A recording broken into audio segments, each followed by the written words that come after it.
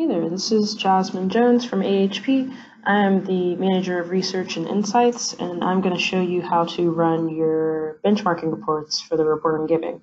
So as you can see here, we're logged into the Report on Giving database's website. If you're not logged in, just type in surveys.ahp.org into your search bar, and then you can get there. So here we're just logged in as a test person, but obviously you would see all of your organization's information here. So what we're going to do is just go to the benchmarking tab and go down to predefined reports. Now when you get to the screen, you could have a couple of different options here. If you're just a participant and you're not a subscriber to benchmarking, you're just going to have the scorecard here.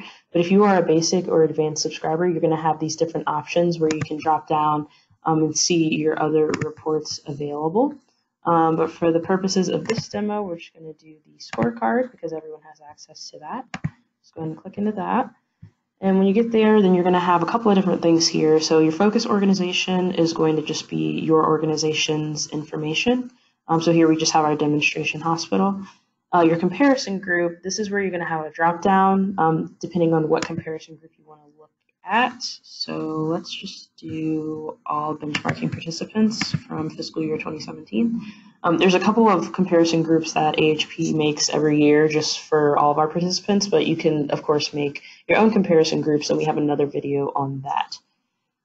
So the output format, HTML, that means that when you advance to the next page, it's just going to be on your web page, but if you want, you can export this as a PDF as well. If you need to save it, or if you need to take screenshots, or if you need to send it to someone, you can do that too, but we're just going to do HTML.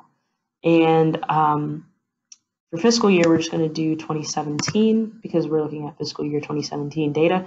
You can honestly do any fiscal year. It's just going to, so like all of your benchmarking participants here, it's just going to use their fiscal year 2016 data. If there's some folks in this group that did not participate in fiscal year 2016, then they would just be excluded. But we're just going to do fiscal year 2017 for now, just to make things easy. Graph type, you don't have to worry about that. It's going to give you a bar graph regardless, so you can just leave this.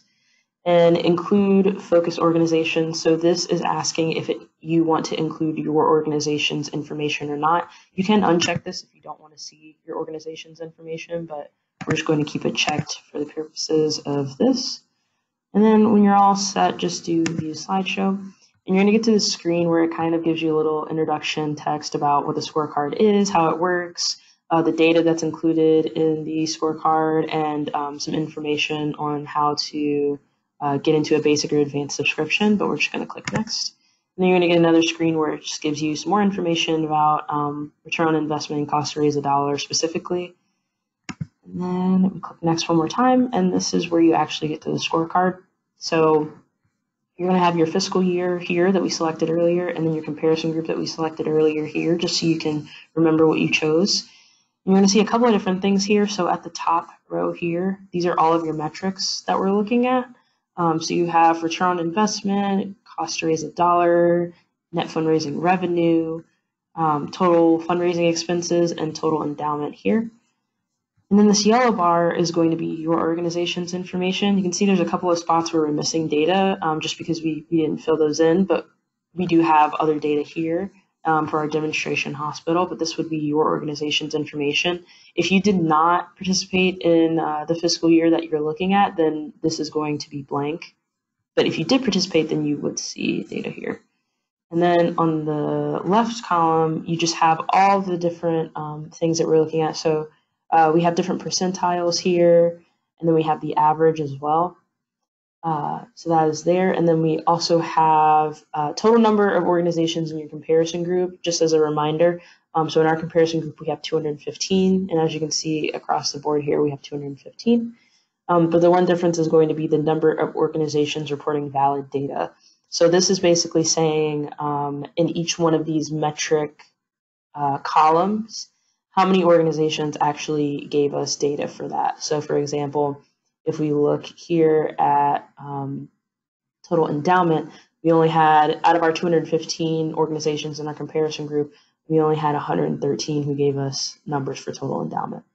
So you can take a screenshot of this if you'd like, and you can paste it in a PowerPoint or send it to someone. But you can also export it as a CSV if you want to use this data like in a Tableau type system or something like that. Or if you have someone in your office that likes the number crunching, you can do that too.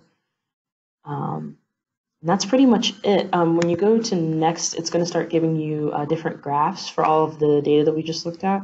So here we're looking at return on investment and cash and production.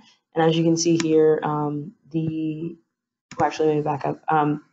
The blue bars here show our comparison group, and the red little dot here shows our organization's values. And as you can see here, it says that the comparison group bar that we see here is based on median data. So that's going to be the 50th percentile. And you can download this as an image if you want to, again, if you want to send it to someone or if you want to put it in a PowerPoint or something. But again, you can always export this as a CSV too.